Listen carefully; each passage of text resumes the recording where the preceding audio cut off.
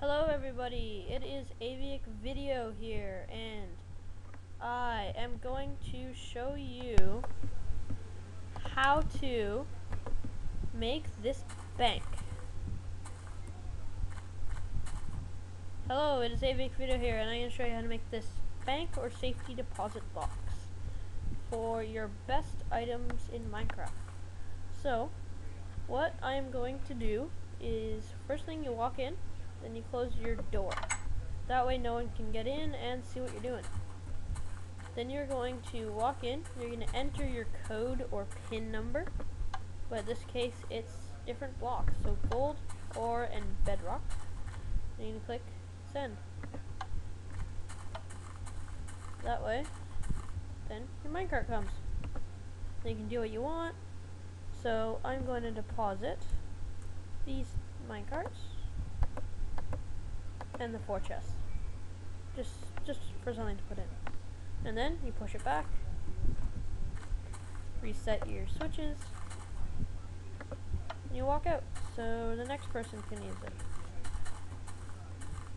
And now you click that and you walk out. You leave the door open so someone else can get to it. And it is starting to get night, so time set day. There we go.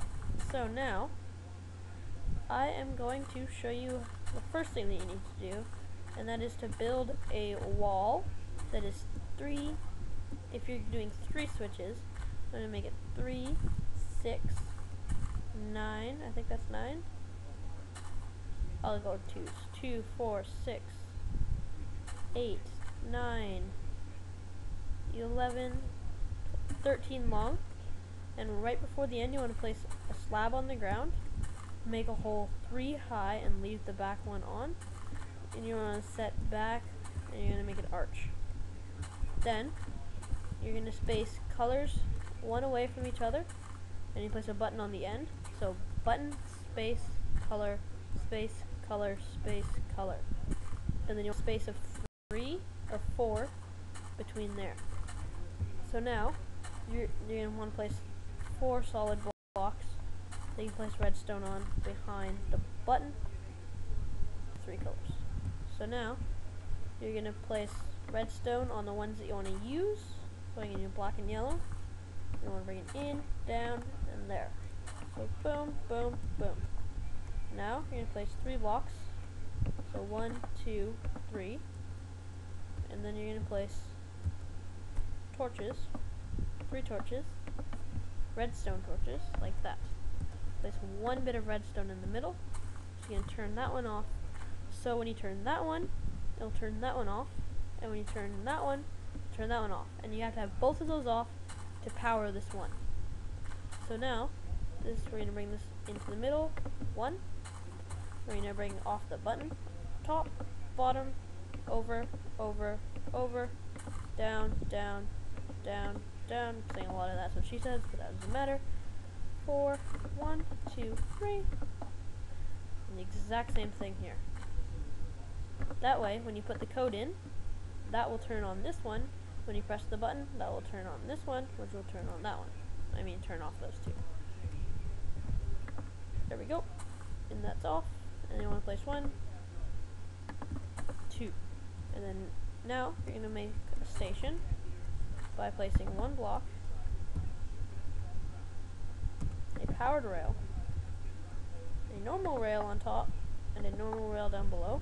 You're going to break that top one, and you place a block there, so it stops when it hits it. Then now, you're going to walk over to here, and you're going to place powered rails all the way going to 1 behind. So there we go. So it's 1 behind where it starts, and it lines all the way up. You're going to place them all the way going to there. Then now, you're going to place from the not powered rail, or the normal rail, and you're going to connect it all the way right to the corner. You're going to place the normal rail. That way, it just turns and goes in. Another, what did she say? Place that for a redstone torch, and a redstone torch. Powering both those rails forever. Only that rail will not be powered.